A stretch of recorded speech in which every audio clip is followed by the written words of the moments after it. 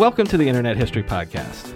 I'm your host, Brian McCullough. Today we're talking with Mark Selcow and Matt Glickman, the founders of BabyCenter.com.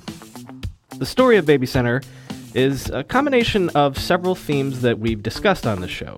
For instance, creating community as a strategy for building a sustainable audience, attempting e-commerce in the 1990s and the challenges involved there, and most interestingly, we get into an in-depth discussion of their experiences of the height of the .com bubble.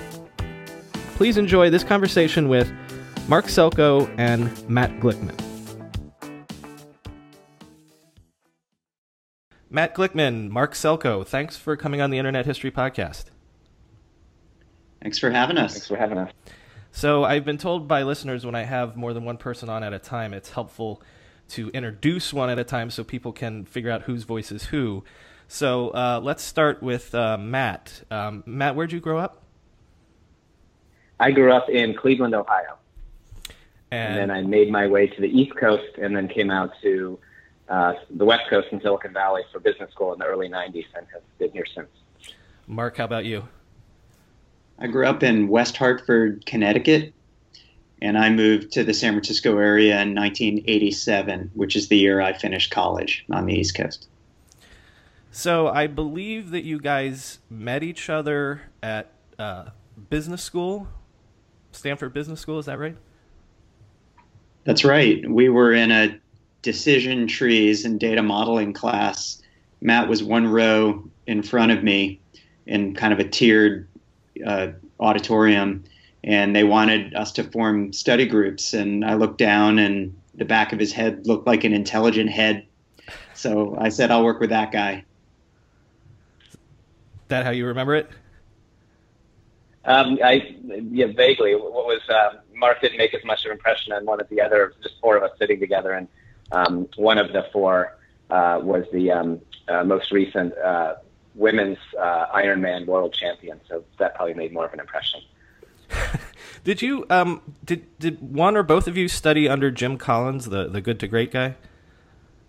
It's funny you mentioned that. The Ironman winner was Jim Collins' wife, and I did. I was in Jim's class, which had a big impression on me, and stayed in touch with him after school as well. So I do want to touch a little bit on your early careers. Mark, you basically only at Amgen before you started BabyCenter, is that right? You know, before Stanford, where Matt and I met, I had worked in the biotech industry for a few years at a series of companies in the Bay Area. And then Amgen was after business school. So I had, 8 or 9 years working in product management and marketing positions in the biotech industry. And Matt convinced me to change to IT and internet. So thanks, Matt. It was a good call. And Matt, you had a couple of different things. You were a consultant. Were you at Teach for America, maybe around the time when they start Teach for America? Yeah, I was a management consultant for 3 years, and then I went to work at Teach for America. I didn't teach. I was on the staff. I was brought in as a CFO, the second CFO. Everyone was 1 year out of college, and I was 3 years out of college, so I was kind of the gray-haired person with experience, and I did actually have a little bit of gray hair then. Ironically, it was a great experience, and I've done work in education since, but ironically, it was an entrepreneurial nonprofit, and I didn't really know much about entrepreneurship, and I'd say doing some of the fun things like opening new offices where we were going to place teachers was very entrepreneurial, and it, I think, in some ways pointed me on the path that I'm on today. And you did a little bit of time at Intuit as well, right? Yeah, so I was a consultant and I worked at a nonprofit. I came to business school. I always thought I'd go back to the Midwest and run a small manufacturing company. I liked smaller businesses. And again, didn't really know about entrepreneurship. Back in the day, I remember there was a guy at Bain who was an entrepreneur, and the entrepreneurs were the people who just came up with 100 ideas a day and, crazy stuff, and that didn't seem like me. So I never thought of myself as an entrepreneur particularly. So when I came to Stanford, I thought I would just spend a few years out here. And I realized I didn't really have marketing. Product management wasn't really a concept I knew of, or many people did. And so I just said, look, it'd be great to get some good marketing experience. And actually also, ironically, being the CFO at Teach for America, they were using Quicken, and I transitioned them to a business product that I learned about the company. And at that point, it was a very small company, still private, and I thought it'd be a great place to learn. And that's really what got me into basically technology and entrepreneurship, and made me realize that we actually could, just as creative and interesting to build software products as it would be to do, manufacture real products. And again, as Mark said later, where I wooed him into tech, I was really only 3 years of tech experience myself, all after business school. So who is it that gets the ball rolling to start BabyCenter? Take me through basically the idea gestation. Are you guys maybe just thinking of doing something on the internet and then stumble upon BabyCenter? Tell me the story. Yeah, we'll back it up because it really predates the internet. We're that fortunate generation that was just before technology. I mean, Mark was probably the same way as the last year where you showed up at college with a typewriter instead of a computer. And I actually remember the second year at business school in the spring, this John Zeitlin, a classmate who's now involved in technology as well. I remember him running across the quad saying, "Got to check out this thing. Like, you can access the internet through a browser. It's coming out soon." And so we were really at the forefront of it. And at that point, I had no idea, I don't think either of us did, that we were going to do something with the internet. We really set out. There's another professor along with Jim Collins named Irv Grosbeck, who was a great mentor. And, his model of entrepreneurship was more the search fund model, where you could go out and find an existing business and buy it and be entrepreneurial and grow it. So I think we were probably more in that mode of, hey, let's actually go find a business to buy. Maybe we'll find something to start. And we looked at all different kind of businesses. We came out of school with the old days, so we said we've got to get some work experience. And so our pact was 3 years after we got out of school, we would, quit whatever job we had and start a company. Then. And I think our first couple ideas, for the first year or so, we didn't really do anything, and then we started batting ideas around, and we had a real estate idea. And then I think probably just because I was at Intuit, I started tossing more technology ideas out there. Mark, I think when we had a small business idea, basically like a small business health marketplace idea that probably could work today but wouldn't have worked then.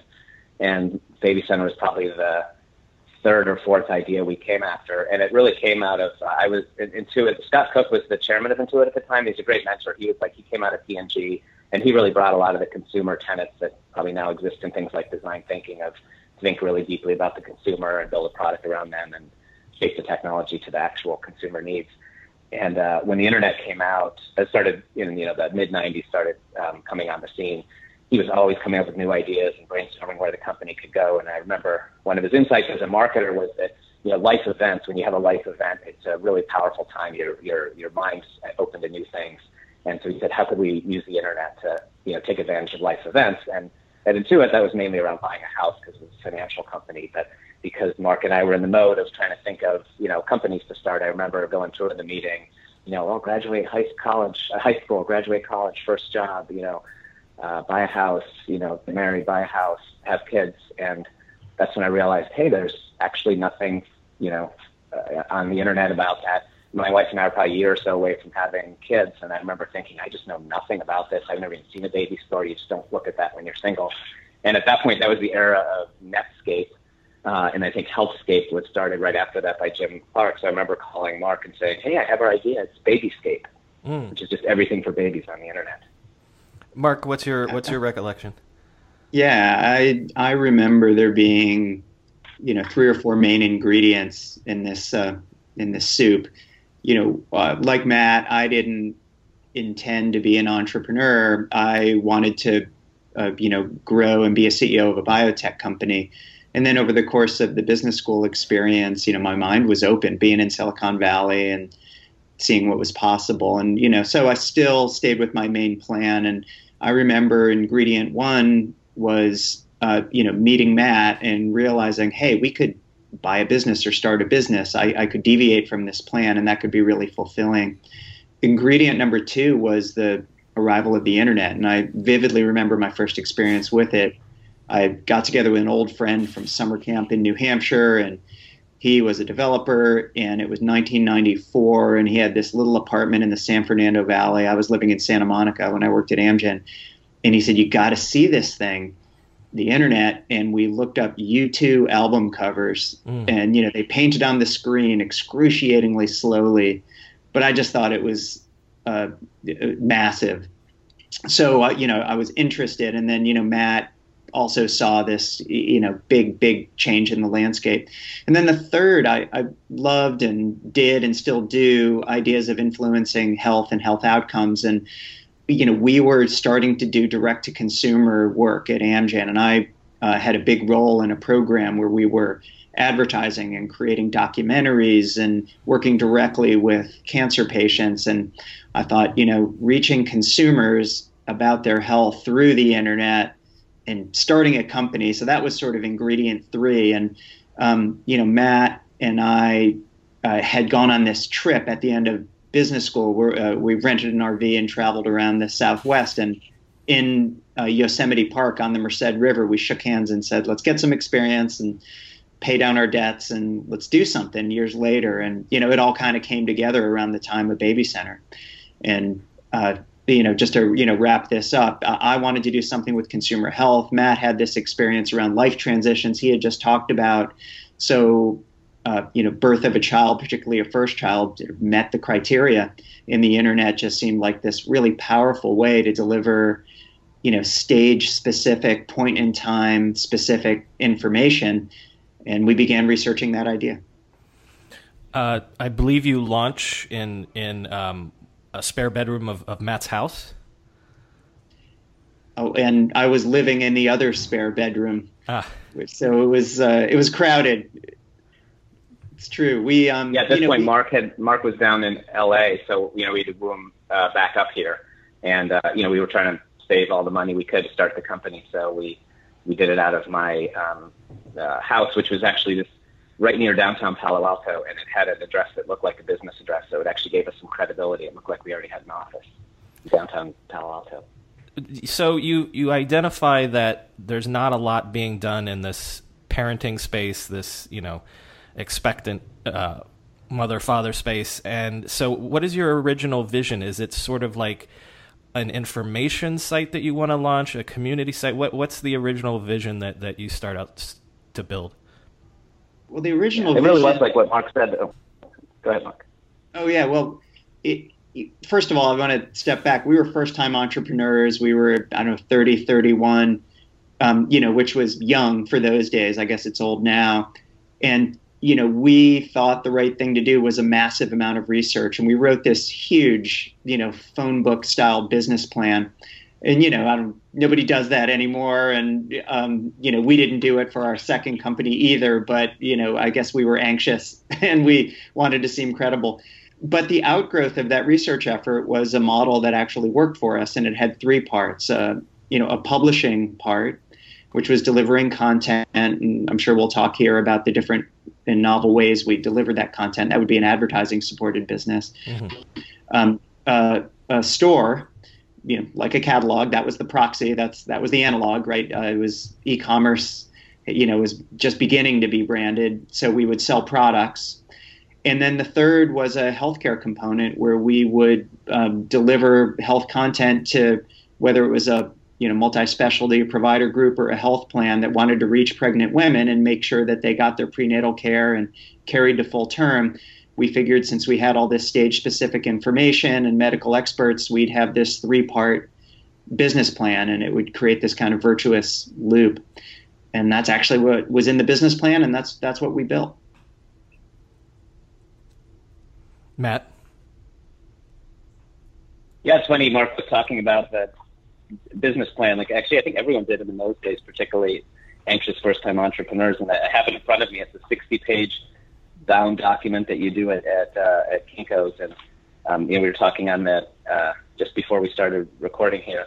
Brian, you mentioned people like Steve Case from the past. We had a Steve Case quote around consumer marketing. We had a healthcare services line of the business, and we talked about life event change.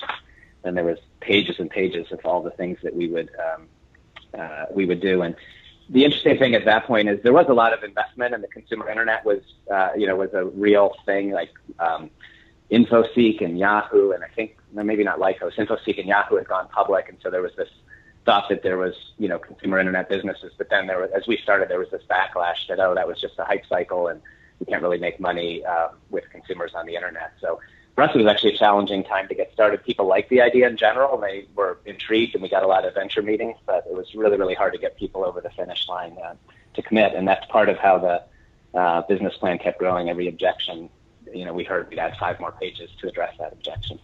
I'd like to go into that just a little bit. So, and also we should probably frame it in time. So this is 1996 roughly that you're starting to put this together? That's right. Yeah. Yes, it was, late 96. Okay, late 96.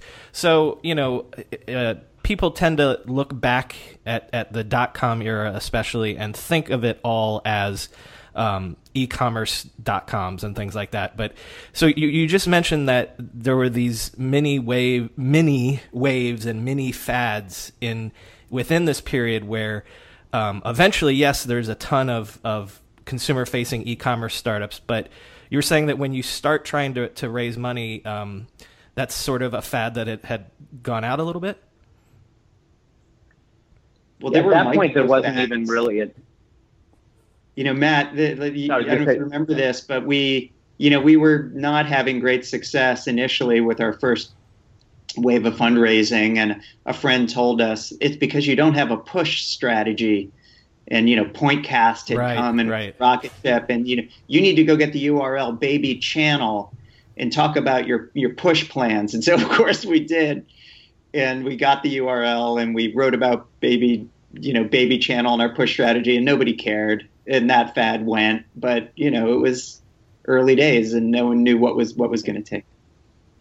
It's funny. I was going to bring up that famous Pointcast and push, Brian. We should talk about. It's like an obscure World War I battle that no one covers anymore. But Pointcast it wasn't a unicorn. I think it ended up being worth $500 million at one point, and they turned down that offer, and that made it famous. But it was the first big company, and then all the venture guys were like, that's people aren't going to seek out information. It's going to be pushed to you, and it influenced a bunch of companies like us that we had to sort of adapt to their strategy, and then of course it fizzled out a couple of years later.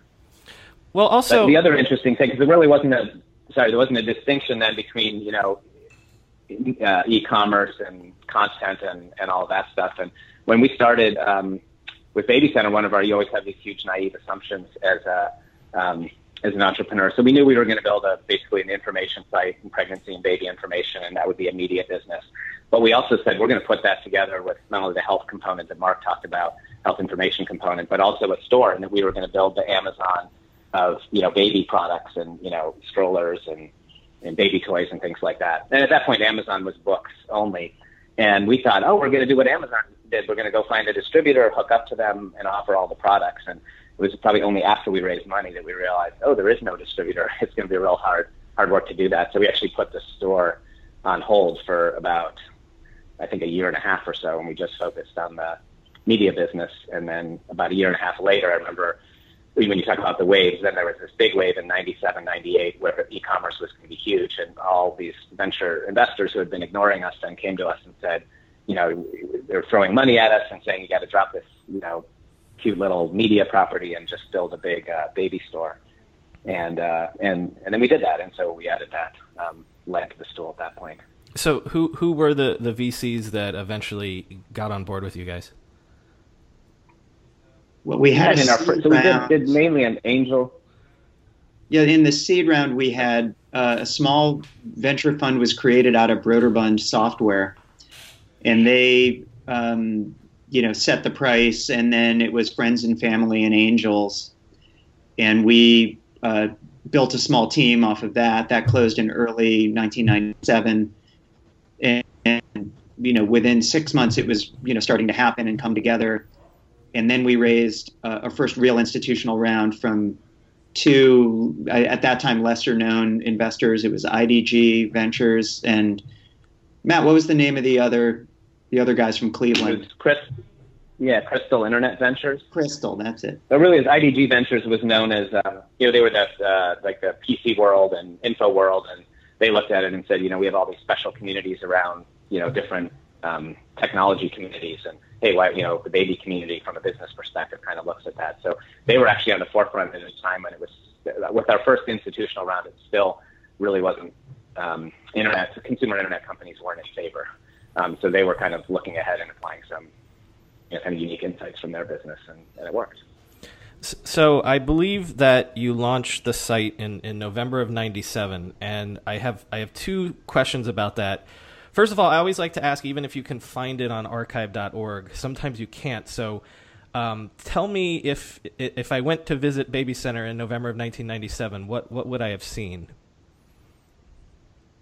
You would have seen something popular today. People talk about minimum viable products. We did it just out of pure necessity, not out of any grand plan.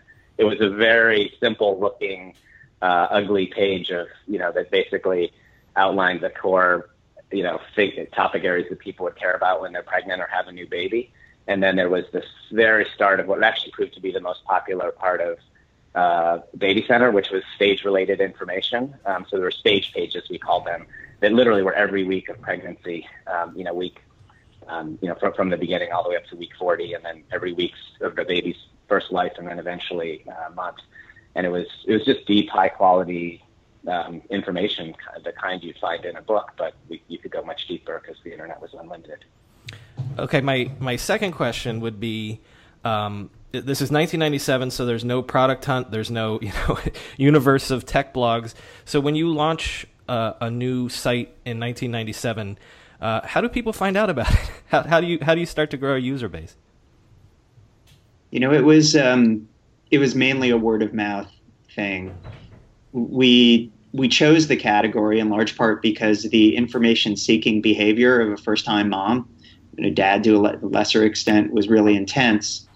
And, we, built our product around the idea that if we did something that was high quality, so we hired real editors and real writers, and we assembled a qualified medical advisory board. Even though it was minimum viable and thin, it was decent quality. And of course it got a lot better. And, people started sharing and spreading it around. I remember doing some keyword purchase. In those days, it was probably all on Yahoo, maybe MSN, I can't remember. But I don't know that was so productive for us, although we kept doing it. And, the word spread. And, I remember marveling at, feedback, or someone would be in one of the communities, or someone would sign up for the newsletter and they'd be in North Dakota. And we're like, how did that happen? And it just grew organically. It's actually really not that different today. I mean, we grew, like eBay did that, on a much, much larger scale, maybe 6 months to a year ahead of us. If you have the right product at the right time for a motivated audience, word spreads just organically and virally. And, that happened with Instagram, it happened with Pinterest today. So it's actually still, I think, the way most kind of consumer brands get started.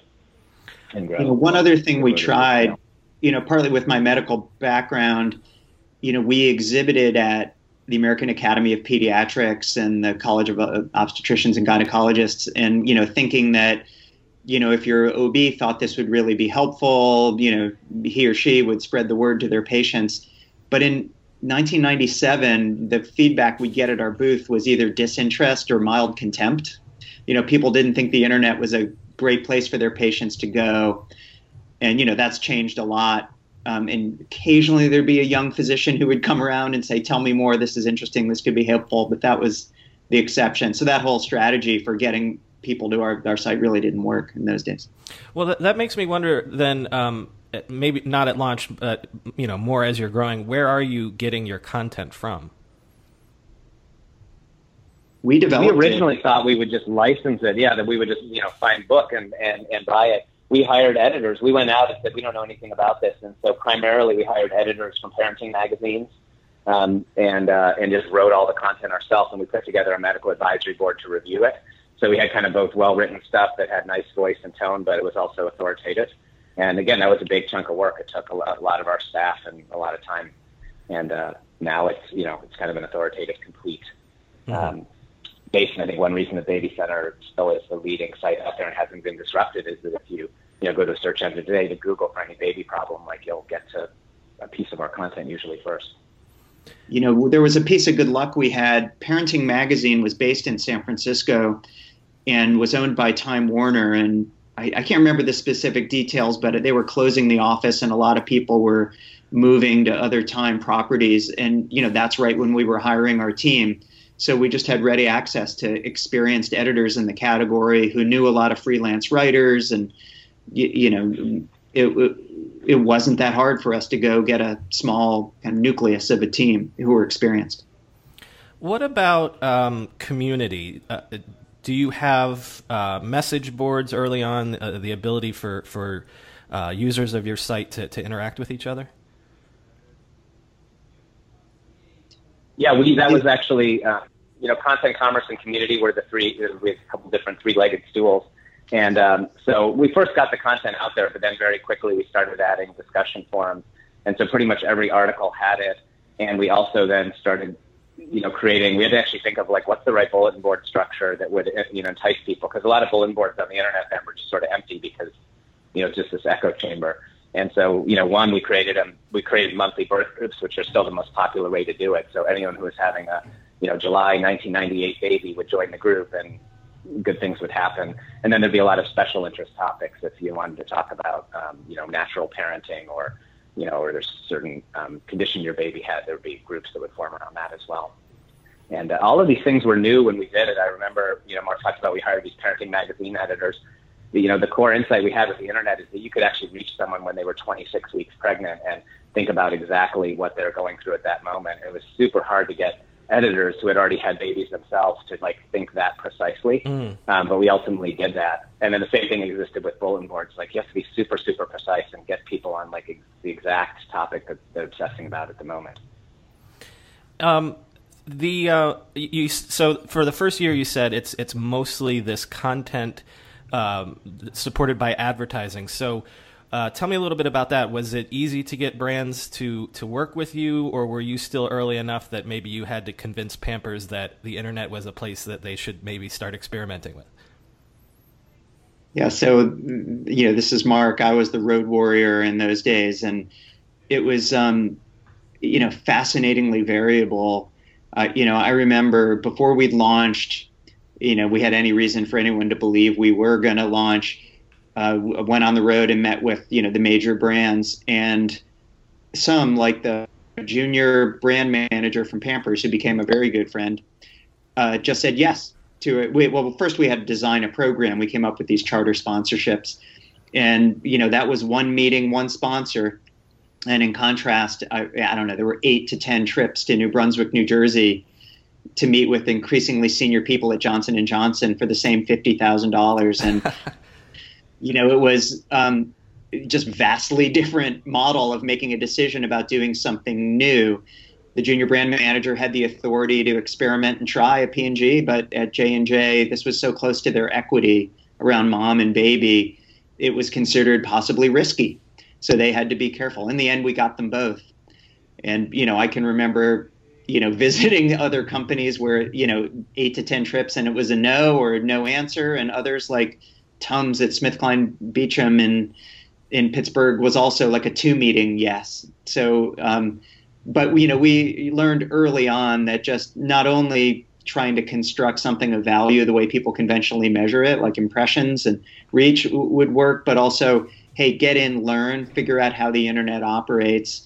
You can be the brand within your company that gets that learning value. So we offered consumer research and microsites and all these products that were designed around a learning orientation. And that was really effective. And I thought we were pretty creative in coming up with that.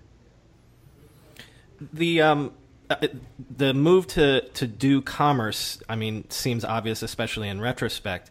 But obviously you guys didn't have a competency with that. And also, again, this is early days where, today there's plug and play programs for people to add commerce to any number of platforms. So when the shift to adding commerce happens, how do you get the ball rolling on that?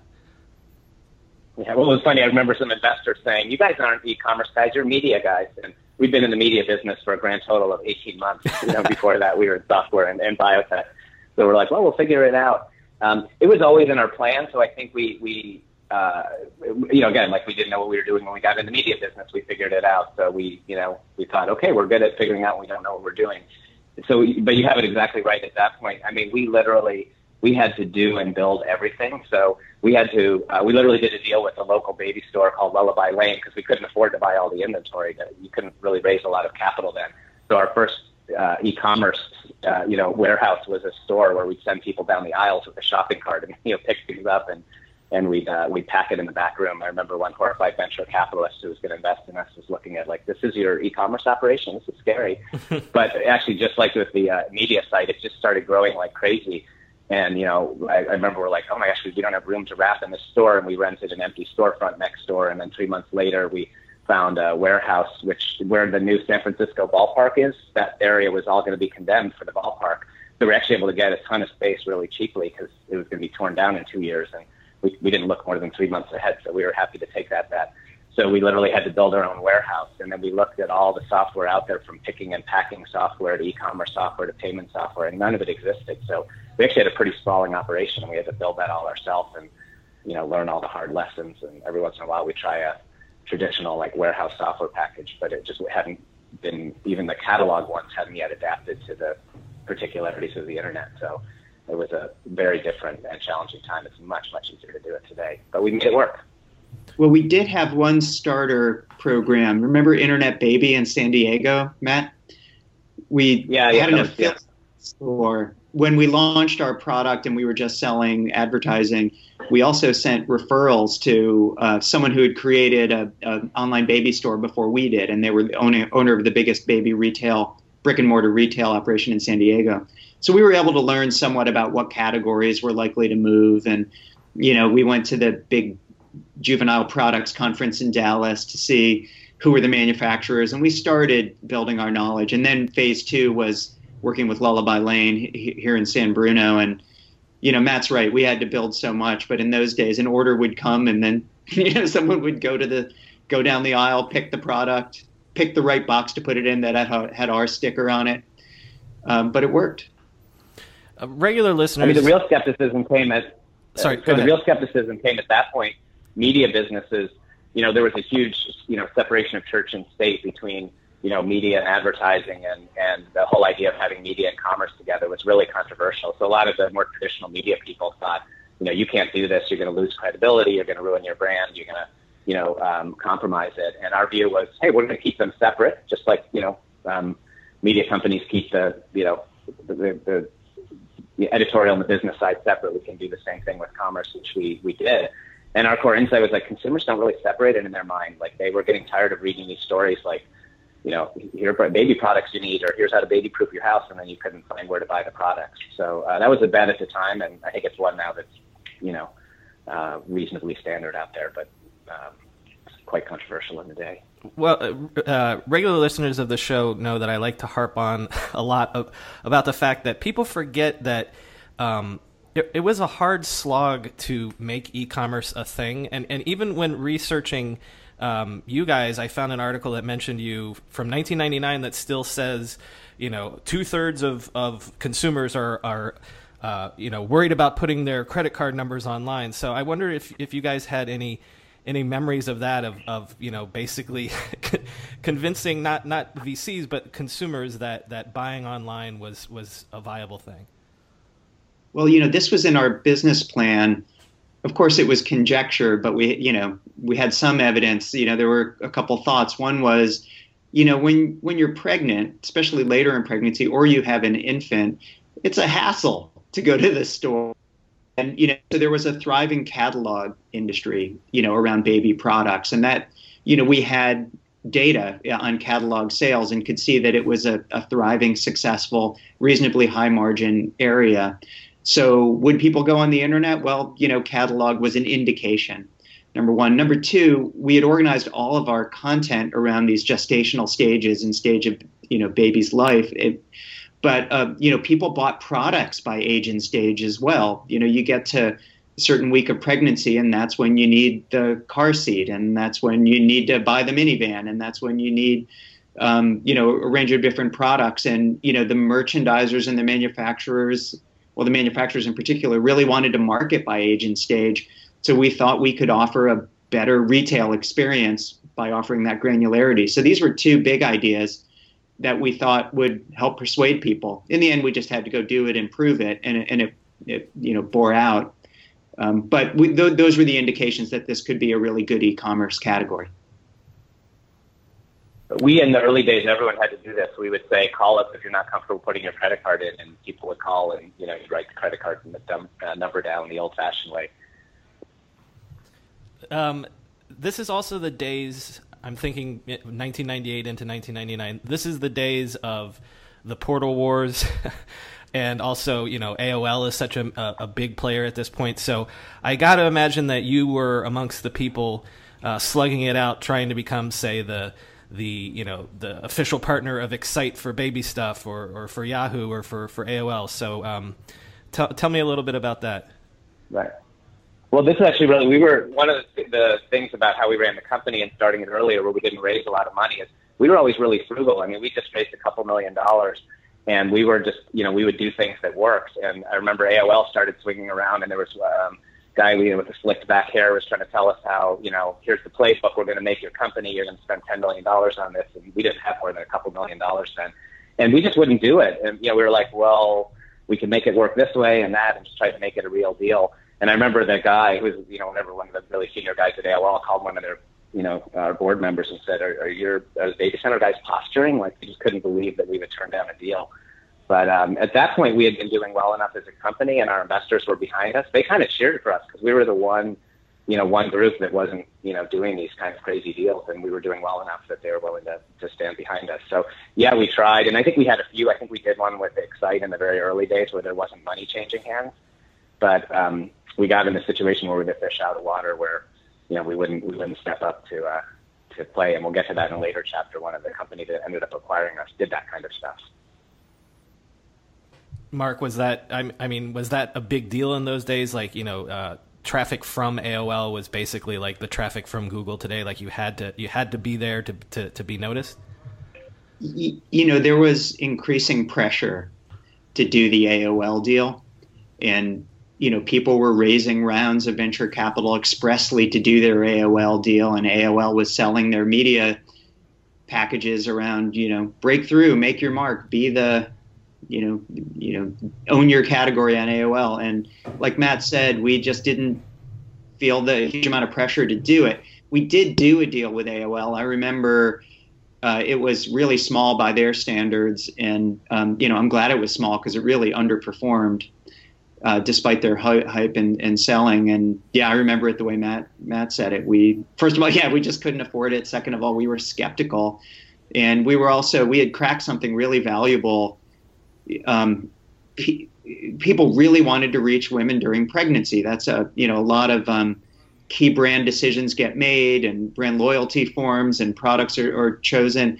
But the way marketers in the category reached pregnant women was usually only after, not pregnant women, they'd get names from the in-hospital photo service that turned into a list, and you'd reach people by month 3 or 4 of baby's life. And we were reaching people during pregnancy really successfully.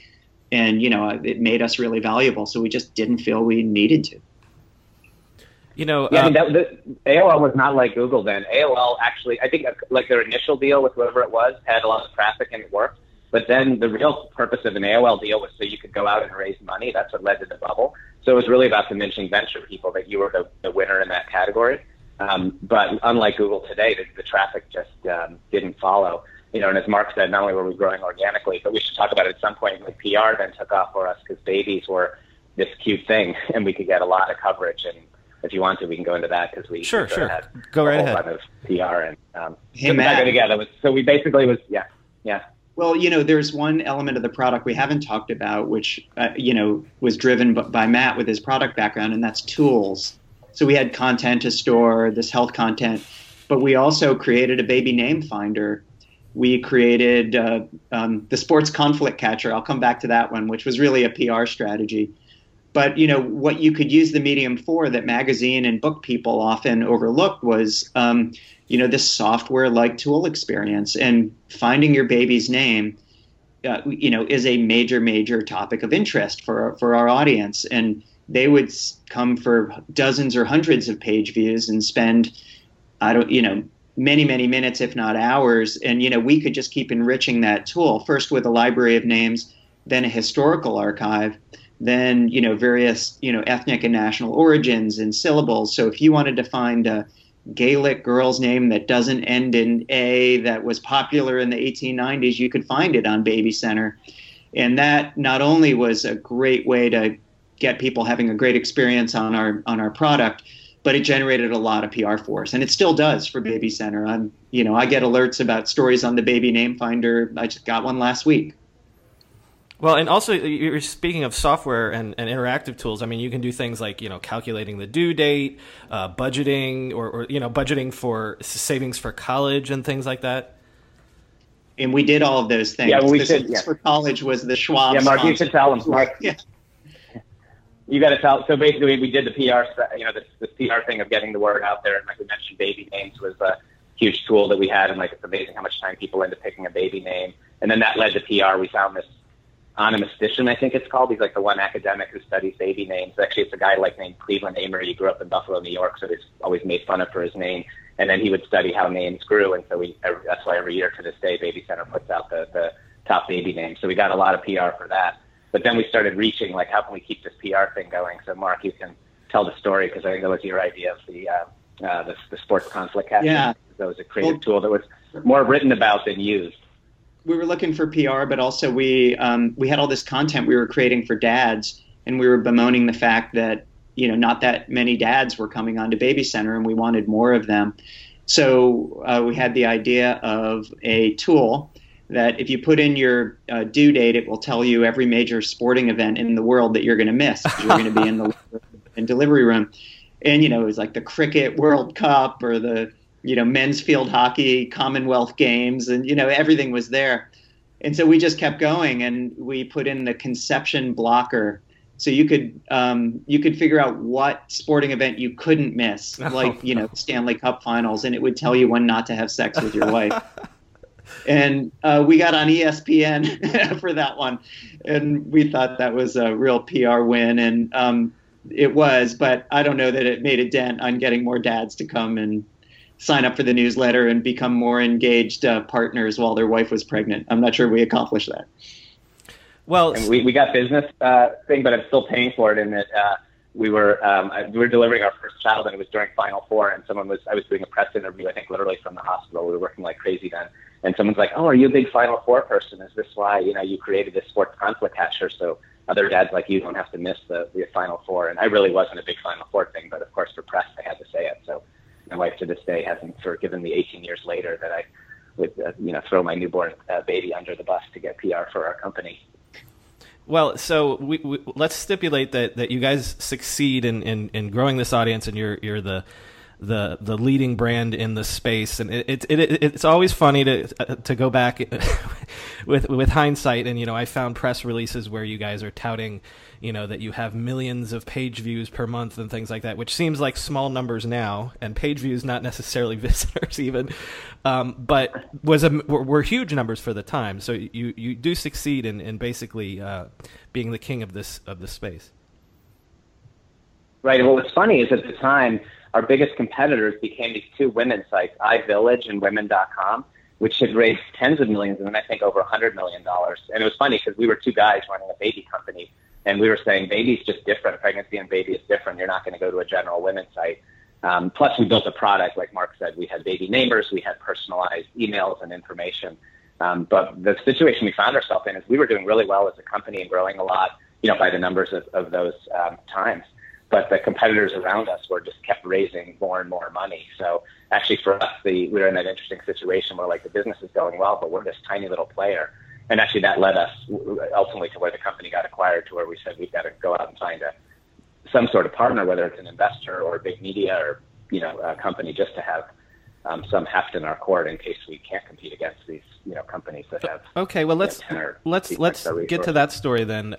So I mean, is there thought of doing an IPO yourself? There has to be if this is $98.99, right? And there was, yeah.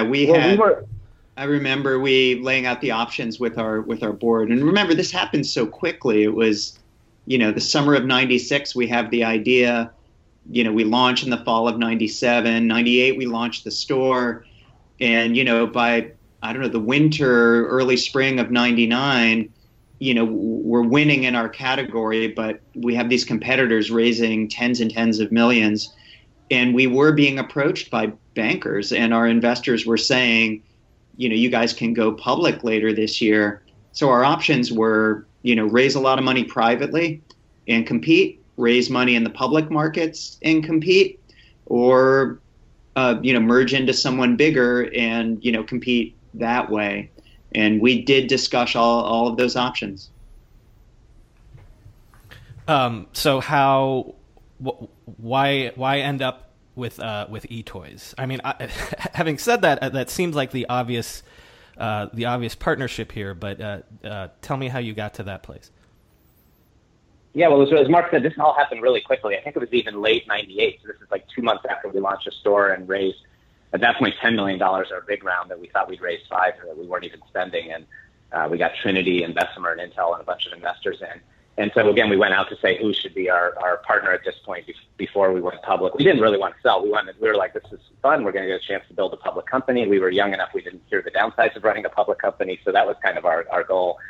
And I remember while we're running, the business and working really hard, we went out and we found Amarindo, which was the big, internet investor of the day. We talked to Disney because I had a connection with the head of the internet group from my Intuit days. We talked to Amazon. I think there was, and we had an investor in common with eToys. So we talked to all 4 of those parties, but we really actually weren't that interested in talking to eToys because we didn't want to sell. So very quickly we had these basically large minority investments from an investor, from Amazon, from Disney. And I think we weren't smart enough to realize this, but eToys realized, wait, if, an Amazon or someone or Disney, but particularly Amazon gets builds a relationship with BabyCenter, they sell toys starting usually to parents of 2-year-olds. And if we do our job right and build up relationships from pregnancy through the first, year or two, at some point it'd be easy for us with a relationship to just disrupt them. So the story of how we sold is just eToys became increasingly aggressive about saying we can't let, Amazon invest in this company. We've got to own it. And we weren't opposed to it, but it wasn't our first choice. And there were some investor ties. And I remember, talking about all this stuff happening, and in real time, I think Mark was on the road selling advertising, and our office was bursting at the seams. And we had to make a final decision on, do we take this investment from Amazon, or do we, consider talking to eToys at least. And I remember our boardroom was open, our one conference room. It used to be called the Situation Room because we took it over from a collection agency that had these curtains and would do who knows what behind there. So I was like, wow, this is great. With great karma, I can have a private conversation. And I walk in the room, and I remember trying to dial Mark in from the road for this momentous conversation to get around the line. And I remember screaming because I kicked under the table, and there was an engineer sleeping under there who had pulled an all-nighter and, woke him up, and he was all startled. And the board was like, did he hear what we were talking about? I said, no, I think he was sound asleep. So he left the room, and we really had this, 2 hours to decide, do we just stick with Amazon, or do we consider eToys? And I think at the end of the day, we just said, the fiduciary duty, it's like, we've got to consider this if there's a company interested in buying them. And I remember it really came down to the last minute. I was like, look, I can catch the last flight down to LA. We have 5 minutes to decide, do we do this or not? And we did a quick, not even a vote, a quick canvas. And the choice was, hightail it down to LA. And I remember it was so surreal that I was literally driving, 75 miles an hour to race to the airport to catch the last flight. And I had this moment where I thought, wait, is this like a candid camera thing? Did these guys put me all up to this? And we're just going to close with Amazon? And it was literally what I thought. But of course it was true. And we went down there, and eToys was actually already filed to go public. They were in the middle of their roadshow, and Mark then flew down to LA, and we were in a conference room with the eToys CEO, and we spent kind of a day talking about, did this make sense? And all of a sudden we got pretty interested because we thought, we're baby, they're kids, they're e-commerce only, we do other things. We actually thought we were going to build the online Disney, that we were going to do everything for families of all ages. So then we spent the weekend negotiating the deal and closed it Sunday night, and they surprised their bankers at Goldman Sachs saying, hey, we've got to put off our roadshow to go public because we're buying a company, which was really unusual at the time. You got to hand it to Toby Lang, the CEO. He thought something should happen for the business. He wasn't going to follow convention. Well, that was also our requirement. They initially offered to buy us after they went public with, their new public currency, and we knew that wasn't going to be a good deal for us. So our big test was, we'll do it with you if you postpone your roadshow and we go public together, and we all, benefit. And they agreed, to their credit. And they had, I don't know, chartered the jet and were flying around to sell their IPO and came back to LA to do this, which was really, massive on their part, and obviously massive for us because we were making a significant decision. So I haven't had the opportunity to speak with Toby yet, or anybody at eToys, and obviously, which was famously one of the higher profile victims of the .com bubble bursting. So if you could just tell me a little bit about your time with eToys and your experience with them. There were really two chapters for us. The first chapter was one where we were operating really independently. Things were moving quickly. They had the Christmas season was everything for eToys, and they had a new distribution center that was automated. They were building. They had built a new marketing team under a great new CMO, and they were launching television advertising, and so they had a ton to do. And of course, we had a ton to do. We had to continue with our store plans. So there was a period of time, more or less leading up through Christmas of '99, where we worked independently, and it was it was a good chapter. And then the second phase was one where integration needed to start happening. And I'd say that we were pretty culturally different as organizations. We had a completely different technology stack as well, and we operated differently. And it was, they were the buyer. It was time to sort of put the companies together along the lines of their vision. And Matt and I both felt like it wasn't going to be right for us, and so that was I guess awkward, but normal at the same time. And some people left from BabyCenter, some people stayed, and Matt and I left at that point. Matt? Yeah, no, I think that's right. It kind of became, I think we thought, hey, we're going to sign up to build this online Disney, and then that wasn't to be. And and I'd say they treated us well and figured out how to keep the company going. And where it really, so it's fine that we left. Where it really then went awry, eToys was, they were following the Amazon strategy of just spend like crazy and hopefully make it over the hump, to sustainability. And they were spending so much, and it was such a low margin industry that they just, got caught up in a death spiral. And so we had left by this point, but then very quickly, we were just going to take time off and then kind of think about doing a new business. It became clear that they were actually going to go bankrupt. And so then we tried to buy it back, not so much because we weren't, in hindsight, as you said, the market seemed pretty small then. We were just really proud of what we built. Like, we just got all these incredible user stories about people who, we saved their baby's life because we sent them a personalized email at the right time and their doctor had overlooked the test. So it was just a company that you could feel really good about as both an interesting business, but more importantly, it really touched people's lives. So we didn't want to see it go away, and there was a real chance for that to happen. So we tried to buy it out. At that point, Goldman Sachs was representing eToys, and they didn't want to sell anything separately.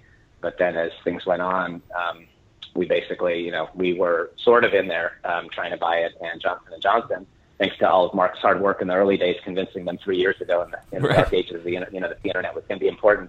They came in and said, at this point, we did have not just a few million page views. I think we had a couple million users. And so they jumped in and bought it and still own it to this day. And it's actually done quite well. So the end of the chapter has been good. So you guys had apparently a good enough time that you decide to take another bite together and start another company together. So to begin to wrap things up, tell me a little bit about Merced Systems. Sure. Well, we took a break for about 6 months after leaving eToys. This was before, everything Matt just described about them going bankrupt and us trying and not succeeding to buy BabyCenter back. And, when that chapter ended, we just had a lot of energy and a lot of excitement about what we had just done. And, building a business is a really fulfilling thing. And we learned a lot about ourselves, but we also learned that we were really compatible. We complemented each other. We had different skills. We had a foundation of trust. We had the same values about how we ran the company. So we just shook hands and said, let's do another one. And we began another process of researching ideas. Yeah, we had themes, and we settled on a theme of using data to influence human capital. And we were looking for sections inside organizations, big companies in this case, where data could be leveraged. And we picked the customer service function, big call centers. And, it proved to be a really sound idea. We built a wonderful company, and, Matt and I both worked there for 12 years.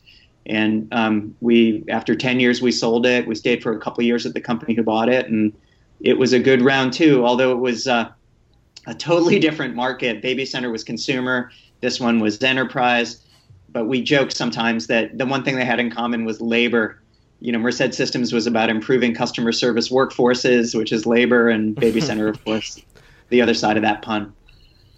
Matt? Yeah, no, I think that's a good description. People seem to like to talk about BabyCenter more because babies are cute and people can relate to consumer companies. But now, I think the analytics work we did there is sort of the foundation of some of the stuff we do today, and bring it through to present day. Now, after running a couple companies together, we are generally more, speak for myself, sort of advising companies. I advise CEOs, serve, on the boards or chairman of companies, and I'm also teaching entrepreneurship now at Stanford Business School. And actually, we're talking about some of those ideas like minimum viable product and kind of consumer insights and design thinking and lean startup and all those things that we kind of learned as we went along. I'm now helping to pass on to the next generation of entrepreneurs. Mark, what are you working on these days? Yeah, I'm a venture partner at a venture capital firm called Costa Noa. And, the first investment that I played a role in was a consumer education company called Quizlet, where I was already on the board and had been an advisor. And sort of commensurate with that investment, there was some leadership changes, and I became the interim CEO at Quizlet and did that for a little over 8 months and recruited my successor. Started last week, a really, really talented guy from YouTube. So I'm back to venture partner work, and still reflecting on whether that's the direction I want to go or start another company. And in the meantime, Matt and I have lots of projects and things we do together. So Quizlet was fun because it was my first return to consumer since BabyCenter, and it was a joy to go back to that part of my life.